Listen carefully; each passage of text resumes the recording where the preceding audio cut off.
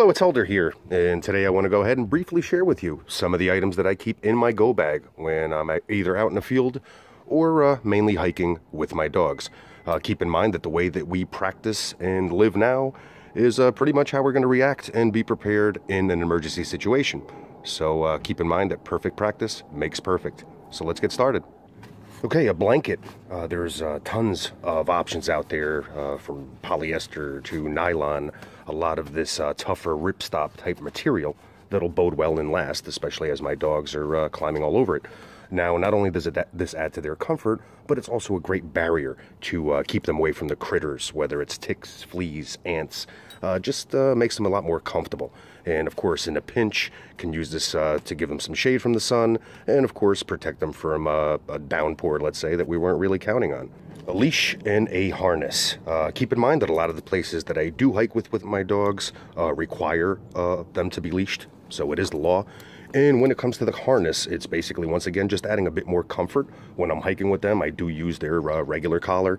But when we do take a break, especially an extended break, whether it's a chow break or whether I'm trying to accomplish a mission out there, reviewing gear, whatever it may be, I like to go ahead and transfer their leash basically to their harness to give them a bit more comfort and have them relax, especially after miles and miles of them pulling to the left or pulling to the right.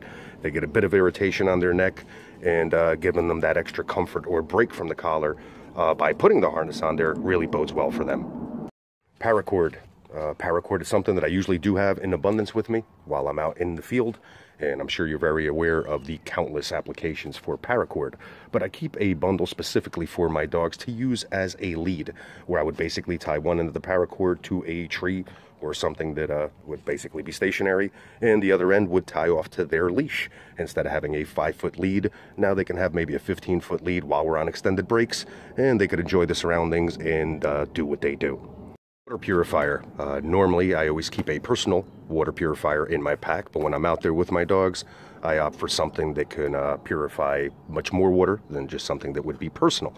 We'll get to situations, once again, even in state parks where they have clearly labeled potable water. We'll count on that. We'll get to that station, and there'll be a lock on the faucet, or it just won't be potable because of something that happened the day before, whatever the case may be. And after a couple times of getting caught in that situation, I kind of learned the hard way, and I make sure that I always have a water purifier that'll purify ample water for both me and my dogs. I definitely won't go out in the field with my dogs without a good water purifier, so keep that in mind. An LED dog collar. This is more of a recent addition. I had reviewed a few different LED dog collars over the past year, and I thought that they were cool. Never really deemed them a necessity until, of course, I had them with me. I was out in the field, started getting dark, and I said, you know what, I have these, might as well put them on the dogs. And once again, it was pretty cool because of the fact that I'm out there doing what I'm doing, and not always focusing on the dogs. And instead of always worrying or calling their name or searching for their leashes, I could kind of use my peripheral vision, know exactly what they are because of these collars. Also for safety, as we're out there sharing the trail with other people that might not be dog friendly or don't want to get startled by an 80-pound pit bull that they happen to stumble upon as they're on the trail and it's getting dark. So once again, having these collars on, people see them way ahead of time, so it doesn't startle anybody, and it bodes well for everybody's safety. Dog bowl. All right, once again, something that's rudimentary, but a lot of times we end up forgetting, because I see that when I'm out there with other NTC members and they'll bring their dogs and they forget to bring a bowl. So once again, whether it's for food, whether it's for water, it just makes life a heck of a lot easier, much more comfort for your dogs, and at the same time, you're not wasting anything. You're not wasting any of their kibble, any of their food, because you could just kind of ration it out rather than by any means putting it out there and then half of it ends up on the ground. And, that's just a waste. Same goes for water, especially when we're trying to conserve water. So make sure you have a good bowl. A lot of options out there. Collapsible bowls I definitely prefer, just because they store away pretty easily, and you could kind of just keep them in your pack and always have them with you, regardless, even if your dog is with you or not, because the weight is almost a non-issue.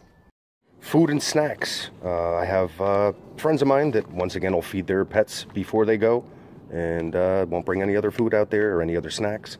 But keep in mind, just like us, we're burning a ton of calories. The dogs are burning a ton of calories, we're burning a ton of calories, and you want to go ahead and replace them so that you keep them at their optimum level with a bunch of energy to spare, so that they're not getting dogged out and we're not getting dogged out. And, of course, which dog that doesn't like snacks and doesn't like treats. And, while they're out there on the trail and they're keeping up and doing their thing, not only is it a necessity for the extra calories, but it's also a reward as far as the way they see it. So having snacks, kibble, the cleaner the better, so that they're getting that good fuel into their system. Just something that is definitely a must, for me at least.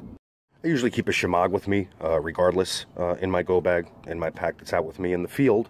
But when it comes to my dogs, I definitely make sure that I have it, because even when it's not super hot out there, we're still on the trail, we're still burning a lot of calories. A lot of times we're attacking the trail aggressively so that we could get to our base camp and do what we have to do, and being able to, once again, add more comfort to my dog. So what I do is I'll get some water, or whether it's a nearby stream, lake, or even water that I just have on me, I'll go ahead and douse the Shemagh, wrap it around my dog's neck, and it just basically cools them off the same way that it would for us. So it feels good for them, gives them a little bit of break from the heat, kind of gives them a little bit of a recharge. So once again, something that I utilize that I find very beneficial, and if you give it a try, it might work for you also. A D-ring or carabiner, make sure that's one that's certified for mountaineering, a real deal one, not these other smaller ones that seem to be attached to every gadget these days. Nothing wrong with these, except you really can't rely on them. They're not made for the purpose of what I'm about to talk about now. But what I do keep one on here for is to hold the hose stationary as far as on my hydro pack. But going back to the quality one here, exactly where it is now here on my shoulder strap, attached here to the webbing, is where I always keep it. And what I do is attach the dog leash to here, allowing me to be hands-free. That way I can do work, dog is still leashed, everybody's happy, and it really does work well for me for years now. Insect repellent. Okay, this one's all natural, 3 simple ingredients that you probably have at home anyway. If you're interested in the recipe, I'll go ahead and put a link in the article. So make sure that you check that out for much more information and description on all the items that I went over in this video. And once again, not only for the comfort of my dogs, to try to keep the critters off of them, from annoying them, but also trying to prevent a lot of the nasty diseases that are out there that ticks and, other critters could go ahead and bring to them. So keep that in mind and watch what type of chemicals you do put on your dog, because you might be trying to help them in one way and at the same time affecting them negatively in another way. So, research the stuff. We all have access to Google. Find a reputable source, and, don't put anything on your dogs that you wouldn't put on yourself. So keep in mind that this isn't an all-encompassing list or checklist of items. Just basically the purpose of this article and video that you're watching now is basically to share ideas of things that I've seen that get neglected throughout the years that people don't bring out there that dogs definitely need.